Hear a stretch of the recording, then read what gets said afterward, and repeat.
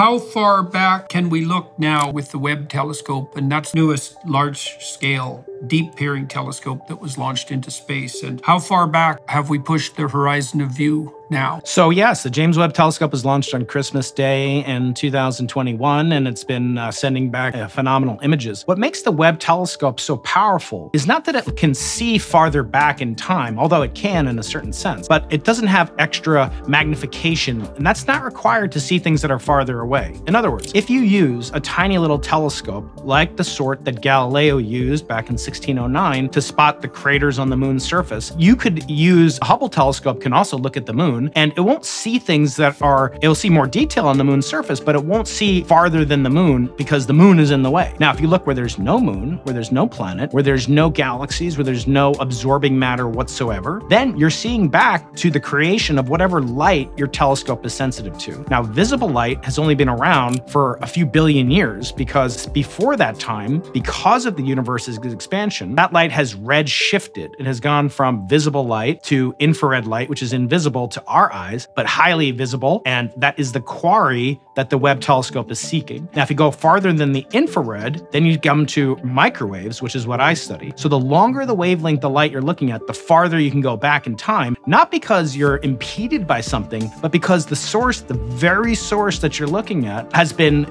diminished in intensity and has been reddened by the expansion of the universe, which is a phenomenal discovery that we've only known about for less than 100 years. But because of that universal expansion, we can only see using particular wavelengths of light. And so that's why the earliest light in the universe, there's no light that we could ever see that is more primitive than the cosmic microwave background that I and my colleagues are studying. The Webb telescope can't see far back in time as we can, but that's really irrelevant. It's designed to do something very specific. Look at the first galaxies that formed, the first stars that formed, exoplanets and other stellar solar systems in our own galaxy. And because of that phenomenal machine and unrivaled in its capability.